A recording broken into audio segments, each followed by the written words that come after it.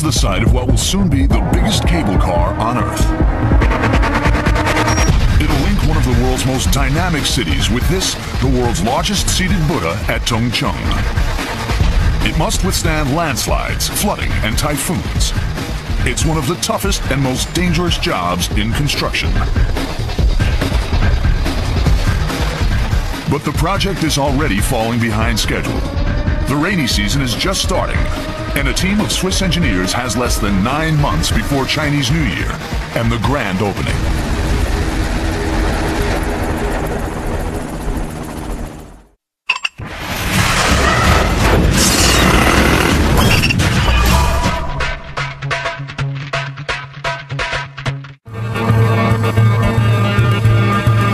It's a huge engineering task.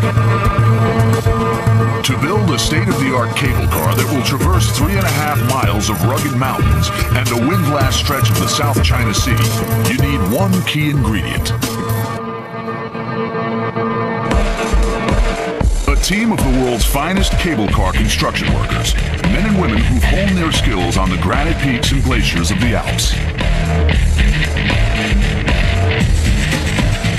Men like Swiss engineer Eugene Manich.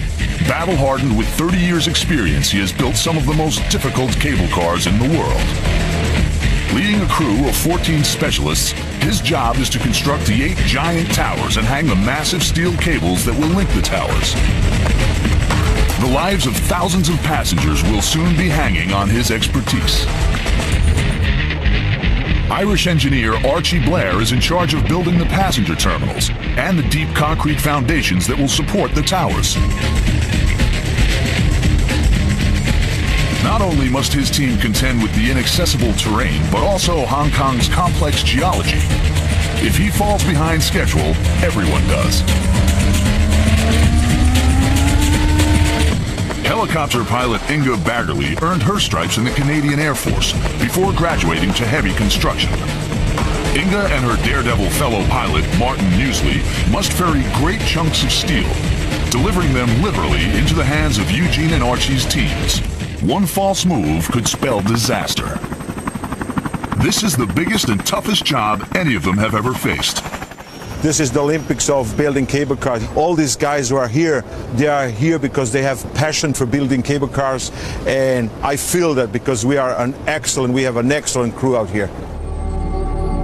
5 miles from the gleaming spires of downtown is timeless Lantau Island. And perched on top of one of Lantau's peaks is the world's largest seated Buddha.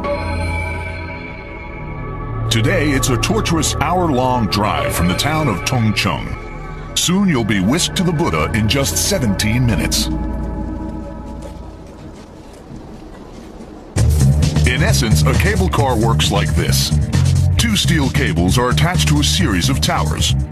Passenger cabins hang from one of the cables, and the other cable hauls the cabins, pulled by a huge engine. In Hong Kong, the cable car starts at Lantau's main town, Tongcheng. From there, passengers loop across the bay via Airport Island before beginning the steep climb to the Buddha. It's the quickest and easiest route. But unfortunately for engineers, most of the journey runs across National Park. And to lessen the environmental damage, planning authorities have demanded a minimum number of towers. But less towers mean each must carry a heavier load. Heavier loads need bigger towers, and the 8 big towers are harder to build.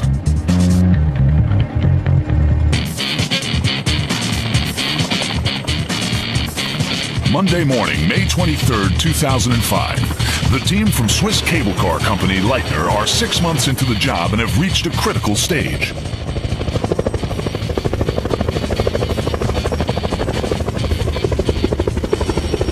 Concrete foundations have been laid for the biggest and most challenging of the 8 towers, Tower 3, the Monster. Set 1,000 feet up a mountain, helicopters are the only way to ferry materials to the site. Tower 3 will be a giant, the system's linchpin. It's designed to support nearly 500 tons and be tough enough to withstand the worst of Hong Kong's notorious cyclones.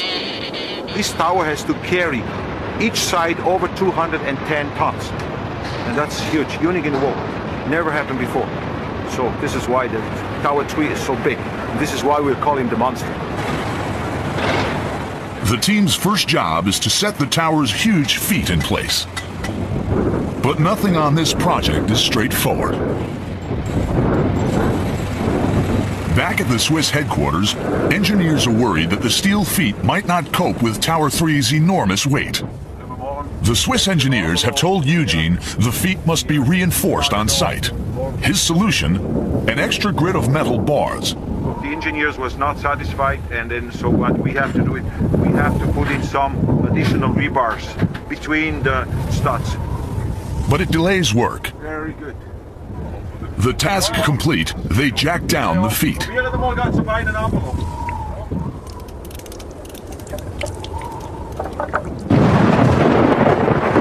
Unluckily for the team, the heavens suddenly open. One of the biggest challenges on this job is Hong Kong's erratic weather, and the rainy season is only just beginning. Unfortunately, helicopters can't fly in heavy rain, and if the helicopters aren't flying, the men can't work. I'm absolutely frustrated because weather change every hour, rain, heavy winds, and now if you see it's absolutely everything is upside down. With the cable car set to open in less than 8 months at Chinese New Year on January 23rd, it's now a race against time. For Eugene's company, Leitner, this is their biggest ever order, but it could become their biggest ever disaster, and the man on the front line is Eugene Manage. This morning, Eugene is at the barge that serves as a staging post for the heaviest construction materials. They shipped the giant barge to Lantau Island because it makes for shorter helicopter journeys to the construction sites scattered across the mountains. But there's just one problem. In the helicopter's downdraft, the barge can swing around dangerously. So, can you ask him if he thinks that this time the barge is stable, not spinning around when the big helicopter is coming? But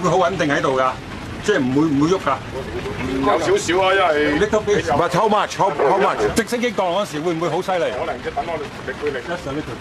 Okay. These steel girders are destined for Tower 3, the biggest of the towers that will support the cable car. Up at the site, his team prepare for the heavyweight cargo that will soon be on its way.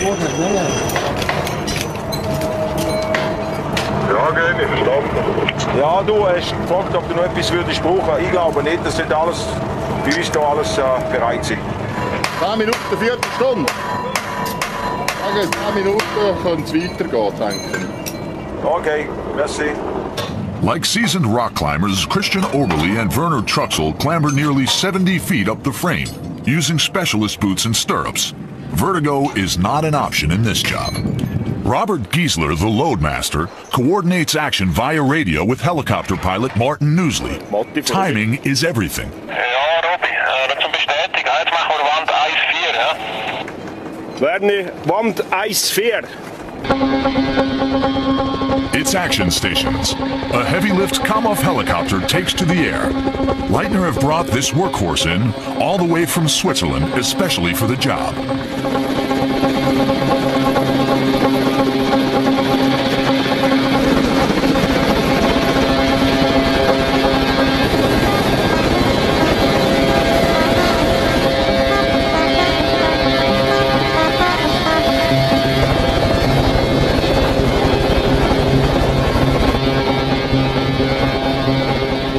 Using steel pins and hammers, they have just moments to align the girders.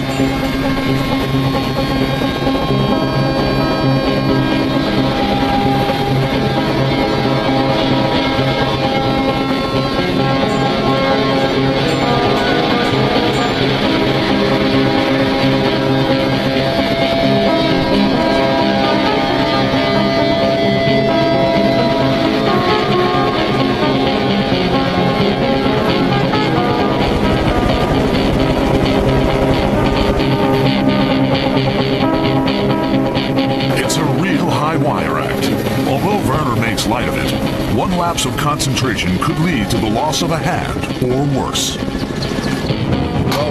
There's quite a bit of side wind. which is quite a problem. Apart from that, it's easy. One leg of the tower is almost complete, but Werner and Christian must move fast as the wind is picking up. And wind makes the job even more perilous. It's all about teamwork. You have to be able to trust your teammate. He has to know how you think, and you have to know how he thinks. As Christian says, it's all about teamwork. Each 2-ton girder must hang from the helicopter at exactly the right angle, so that it can be easily placed in its final position. This girder has been wrongly balanced, and the men are forced to reattach the rope in a different place, wasting valuable time.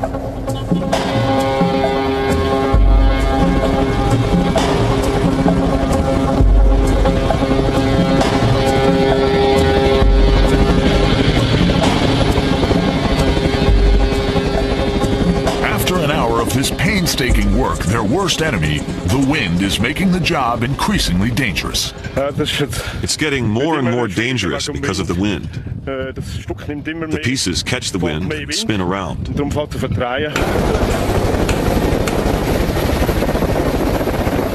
Once again, Hong Kong's weather means construction grinds to a halt. Wir haben ein wenig starken Seitenwind gehabt zuletzt. We had too much side wind.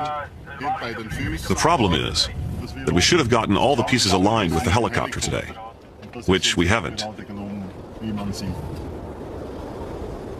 Despite the wind, the team are halfway through building Tower 3, but the remaining towers in the system are falling behind schedule.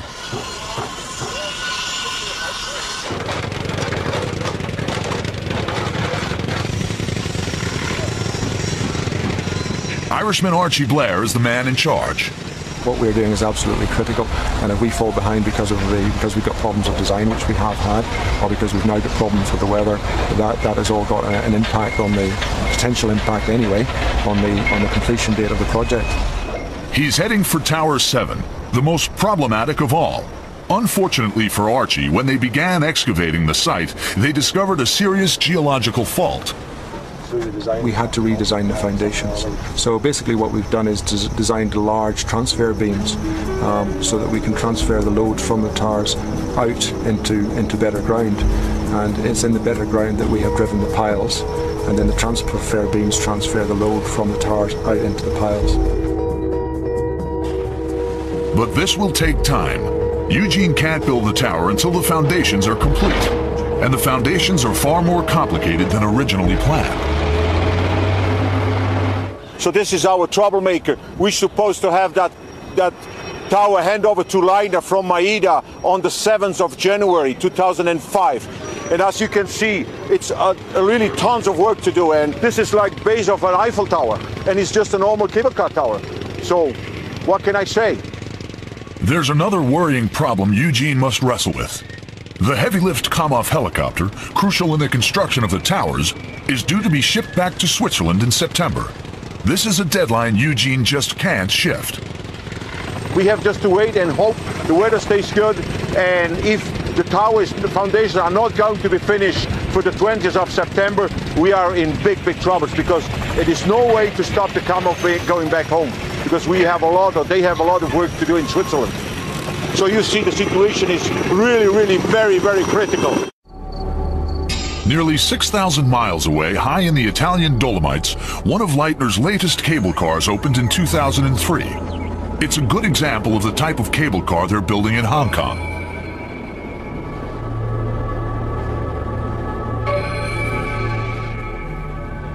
The man behind both Hong Kong and this cable car is project manager Marcus Schrentvine. In developing Hong Kong, Schrentvine adapted traditional alpine cable car design to the specific challenges posed by subtropical Hong Kong.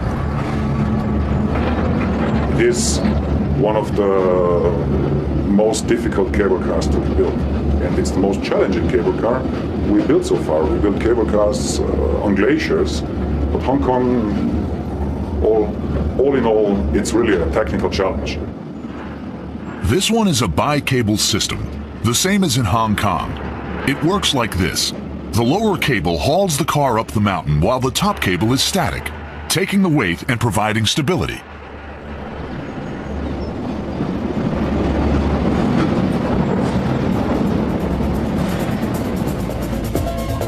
Designers and engineers at the Swiss headquarters spent 3 years developing Tung Chung. Not only has the system been designed here, but most of the components have been built here too and shipped to Hong Kong.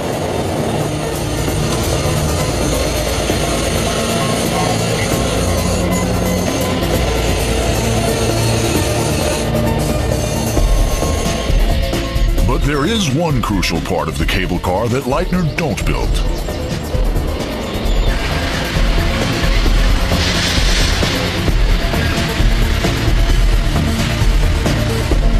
The giant steel cables that will carry the cable cars.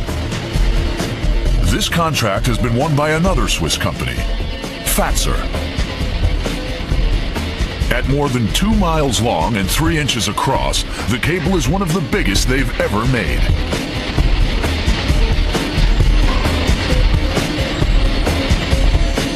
It'll be the critical link in the Tung Chung cable car. Rigorously tested, it can withstand a force of more than 600 tons. The lives of 3,500 people an hour will soon depend on it. Because today, the mammoth 120-ton cable is being loaded onto a 26-wheel low loader. It's too heavy to send by air, so the cable begins an epic journey by road, river, and ocean to Hong Kong.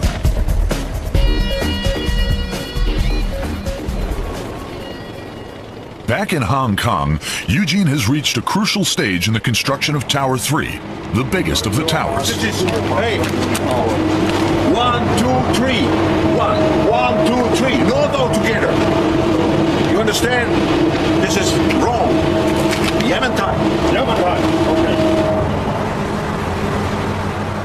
This morning, his team are fixing the all-important saddles on the tower. These are the runners along which the cable will move. So this is the parts where the track rope goes on, and this is the rollers, the whole rope is going on. So they are going to be set up one by one. Nothing is straightforward when building cable cars. The team have discovered the saddles don't quite fit the girders, and they're forced to cut them to size right here. Improvisation is the name of the game. We discovered that the welding spots on the inside of the crossbeam are bigger, are higher than we're supposed to be. So we have to cut this plates off and just modify them. With the saddles trimmed, they're ready to take to the air.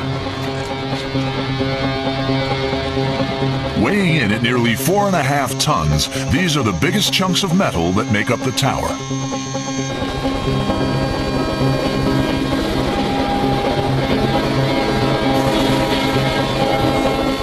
For pilot Martin Newsley, the main challenge is lifting the saddles safely from the barge, which shifts dangerously in the downdraft. Because the barge is moving, the water is moving, so it makes you feel dizzy, and then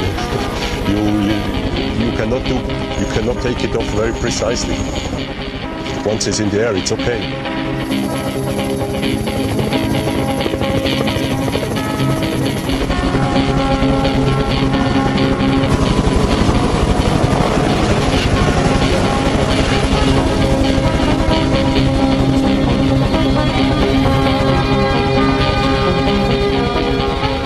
The next test is to deliver the saddles safely into the hands of the construction team. A safety rope is attached so the men can maneuver the saddle into place more easily. Martin and the team communicate via radio using simple directions. Any confusion could lead to disaster. Communication is very important, so we try to give as much information as possible with a few words. It's a dangerous job. It's dangerous for everybody, especially for the people on the ground, because they are close to the load. The helicopter, in an emergency, we can jettison the load, but for the ground crew, that's going to be a dangerous thing.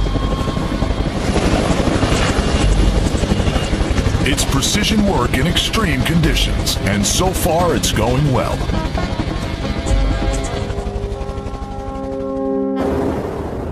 Nevertheless, elsewhere on the project, progress is slow.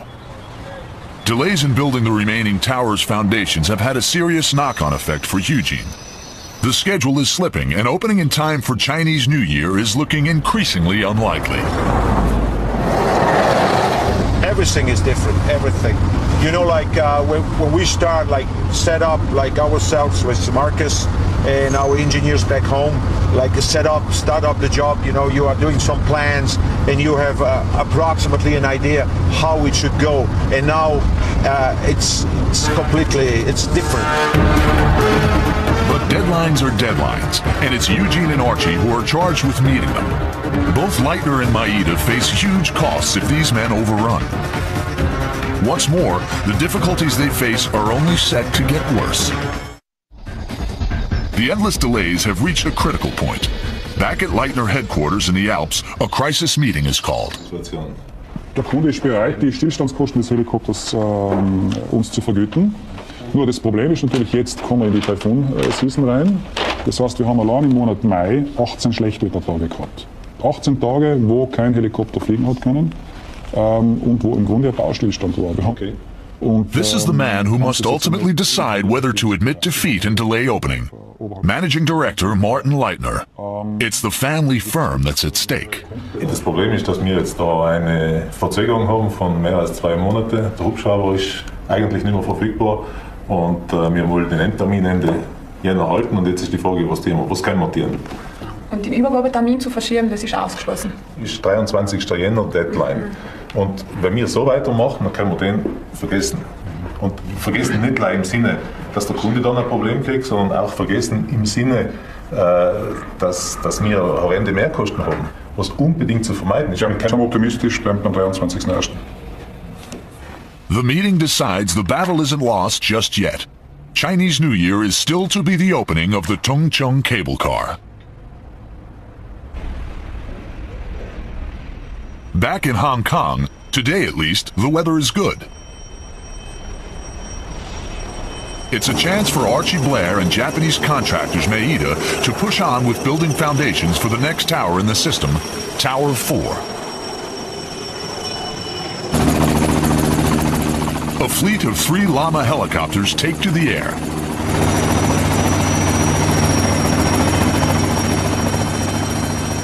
Like carrying steel girders, ferrying huge buckets of concrete to the site is dangerous and exacting work.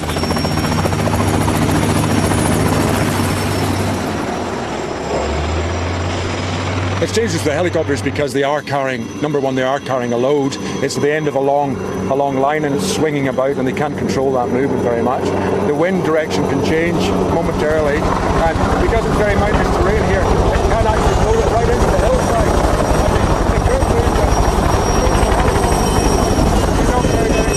It's a delicate dance between the men on the ground and the pilots who serve them. One of the most experienced pilots on the Tongcheng team is ex-Canadian Air Force pilot Inga Baggerly. So long as you keep your mind on the job all the time, the risks are manageable. The weather is definitely a big factor here in Hong Kong, both the wind and the weather that changes so quickly.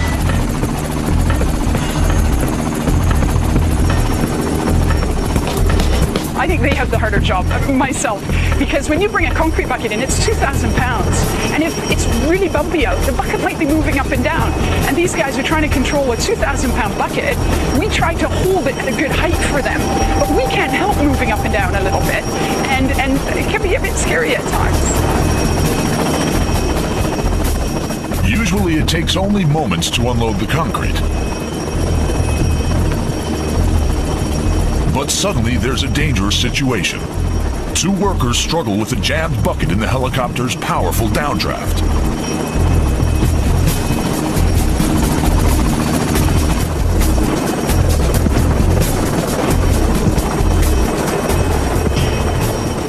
Brute force saves the day. But once again, Hong Kong's appalling weather halts progress. With a storm brewing, Inga and her fellow helicopter pilots are grounded. Mairda are way behind with the foundations for the rest of the towers. And with no foundations, Eugene can't move forward. It's now September 1st, 2005. 3 months after the crisis meeting at Leitner headquarters about delays on the Tongcheng cable car. Since then, the situation has got worse. Much worse. Hong Kong has suffered one of the worst rainy seasons on record. Now the project is 12 weeks behind schedule. But at last, the rainy season is over. And today, Eugene wants to put the finishing touches on Giant Tower 3. All that remains is to attach the crossbars, which will allow easy access for maintenance. You see they are twisting to each other, so the pilot, that's a very, very difficult job. He has to lead them out, you know, in between. You see that this pipe stays here, and this one is leaving with that crossbar. And this is the most difficult job on the difficult part on that job, to take it off from the barge. So we have to be prepared very, very well. Yet again, the weather is against them. This time it's not the rain, but the wind. Robbie, the loadmaster, tests wind speed and decides to cancel the flight. It's too dangerous for the heavy lift come-off to fly. Eugene has little choice but to accept the decision. We have 37 to 40 knots on tower number 3, and unfortunately we are not able to do anything, any lifts, any flight with the cam-off. Now we have to call the guys back, and that's it. But what can we do? That evening, the giant cable reaches Hong Kong from Switzerland after numerous delays en route. But it doesn't matter. The Leitner team aren't ready for it anyway. Marcus Sigrist, Tongcheng's construction manager, is painfully aware of this. The major delay obviously has been caused by not completing civil work. There are many factors which have played a role. Weather certainly was something which we couldn't calculate. Obviously we're far behind. We're trying to catch up. We're trying to get more resources into from our side to speed up the process. The roads are closed to traffic. Working through the night, Marcus helps position the huge cable, ready to be pulled between the towers.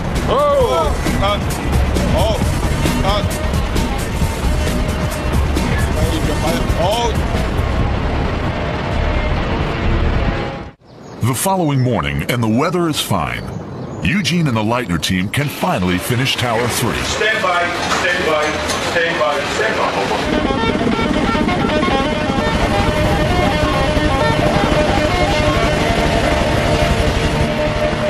The crossbars are the most awkward of all the 40,000 separate pieces that make up the jigsaw that is Tower 3. This means installing them is difficult, and the Leitner team have to be especially precise.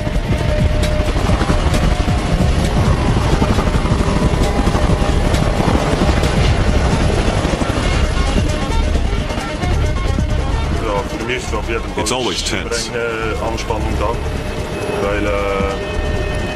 No two flights are the same. It's always a new situation.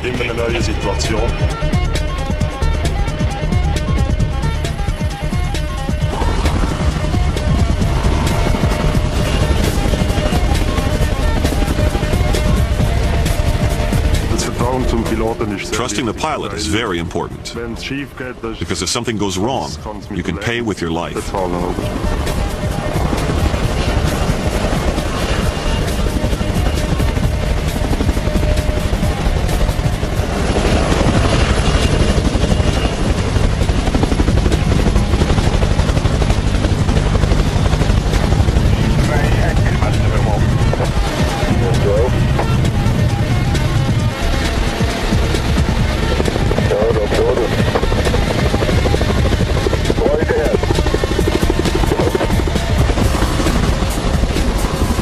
It's been a long haul, but Tower 3, the monster, is finished.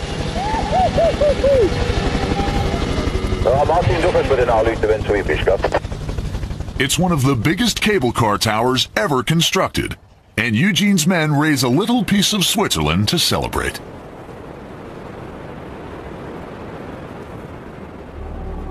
In effect, Tongcheng has been designed as 3 cable cars, not 1. 2 angle stations split the journey and change the route. Each section runs in a different direction and travels at a different gradient up to the giant Buddha. What I have done until now on those big jobs in Korea, in Malaysia, or in Brazil, there were one section. So you have 3 sections here. So this is like triple up everything, you know. And for Eugene and his team, the biggest challenge still lies ahead. Now they must perform the tricky task of pulling the huge track cable across the first section of the system, over Tungcheong Bay. Starting at the passenger terminal, the cable is supported by 2 towers before being anchored at the first angle station on Airport Island. And weighing in at 120 tons, the cable doesn't get much bigger than this. It's like a giant tug of war. To stop the cable sagging into the ocean and endangering shipping, each end is pulled taut by the winches. It's a challenging task as they guide the huge cable down to the drum where it will be anchored.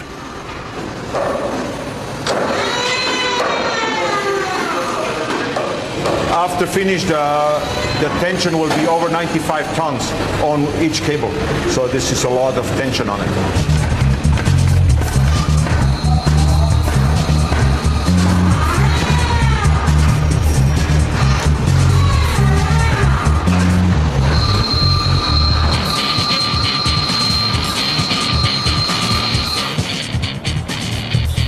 Although the Leitner team have successfully pulled the steel cable over to Airport Island, they now must anchor it at the passenger terminal. This is where the Swiss engineers excel, as they delicately thread the cable through the winching mechanism.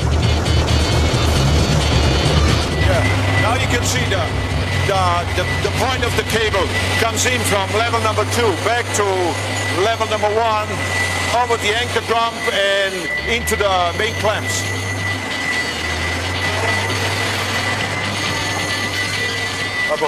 Just as they're ready to anchor the end of the cable to a huge drum in the terminal building, there's a difficulty.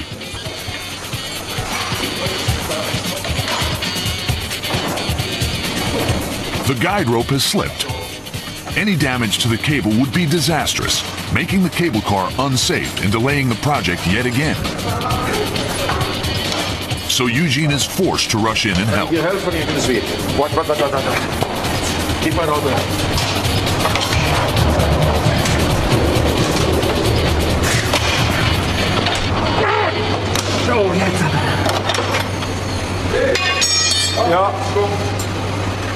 But as the day draws to an end, Eugene realizes he has a much bigger problem on his hands. Part of the cable is temporarily being supported by a giant crane, and the cable is sagging. This is the 17 mm track rope, and because of the stiffness of that big cable, we have to lift it up to 60 meters. Unfortunately for Eugene, local regulations forbid leaving a crane carrying a load overnight. This is because of the danger of high winds toppling it. Now we are in a critical situation. We cannot leave the weight during the night on the hook. We have to release. So what we have to do is we have to go on the other side of the station and just pull a little bit more. We have too much slack to this side, so we have to pull on the other side.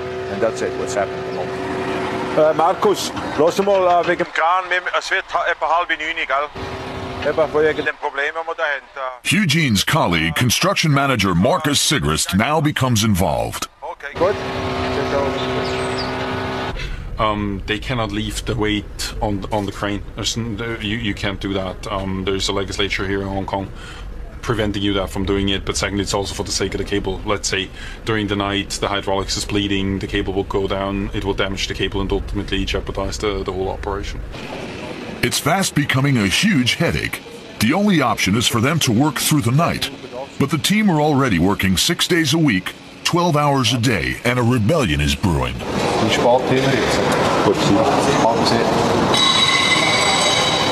Tempers flare, and we're told to stop filming. The Tungcheong project is way behind schedule, and the costs are soaring. Pressure to finish the cable car on time is pushing everyone to the limit. Yeah, don't ask me about overtime. Overtime is not a problem. We just want to finish the job, okay? The fate of the world's biggest cable car is hanging in the balance. Hong Kong.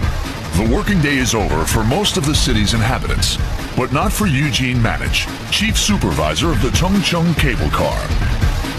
He's got a major problem on his hands. It's not just the relentless rain and wind that Eugene is up against. His team have spent the day pulling the huge cable between the passenger terminal and Airport Island. But disastrously, the cable has sagged, and they're not allowed to leave the cable supported by a crane overnight. The Swiss workers don't want to work all night. Local Chinese laborers are also in a mutinous mood. You know, now you should give us back what I give you sometimes when it's raining to let them early home. So now we are in a critical situation, and I want you to stay back here and help us, okay? So we, by the way... Okay.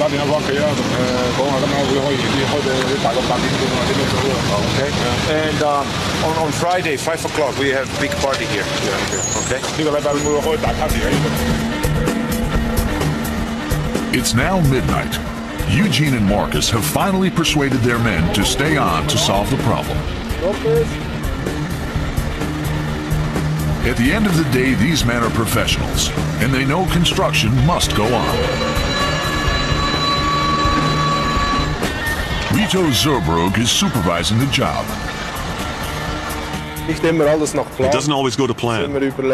You always have to think ahead, and sometimes it just doesn't work, and you have to adapt things. That's what makes it interesting. The team's hard work has paid off. With the cable taut, the first critical phase of the Tongcheng cable car is complete. It's late September. The cable car project has been the hardest ever attempted by Eugene and his team. The terrain is impossible, the weather a nightmare, and the technical challenges a huge headache. But tonight at least, there's a reason to celebrate. It's now highly unlikely that they'll finish in time for Chinese New Year, but Eugene and the boys have finished the first stage of the world's biggest cable car. This is just fun, because we had a couple good weeks, so everything goes fine. Right on cue, the heavens open. But tonight, at least, it doesn't matter. It's time to party, and they deserve it. Never you can drink enough in Hong Kong. No. Too much sun, you sweat too much. Pure water. What about your guys? What do you think? They have a drop sometimes, no problem. They deserve, but not